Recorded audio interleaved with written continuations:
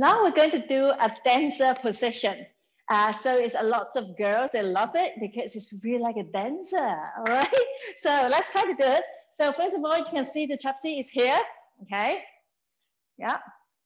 Then this time we have to stand in the position 1 in front of the trapeze, okay?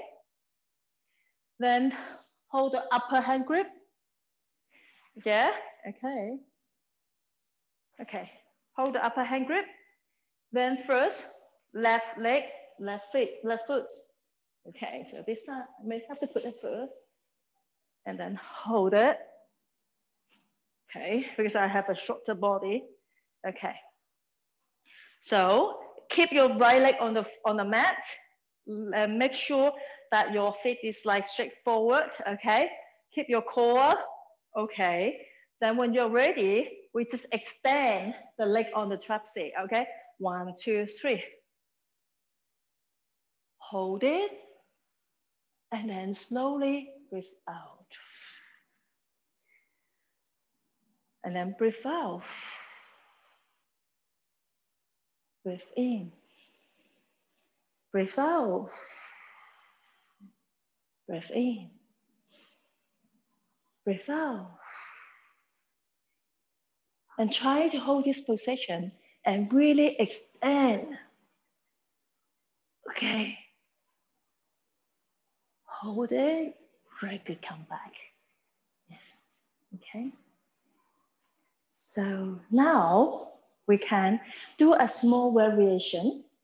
When you're in a dancer, we just try to bend the knee on the floor. Okay. So breathe out, breathe in. Bend the knee. Very good. Hold it. Then stand up your knee. Okay. Then another leg. Okay. So now doing the right leg. And hold the upper hand grip. Stand the position. Make sure that your foot are really straight forward, okay?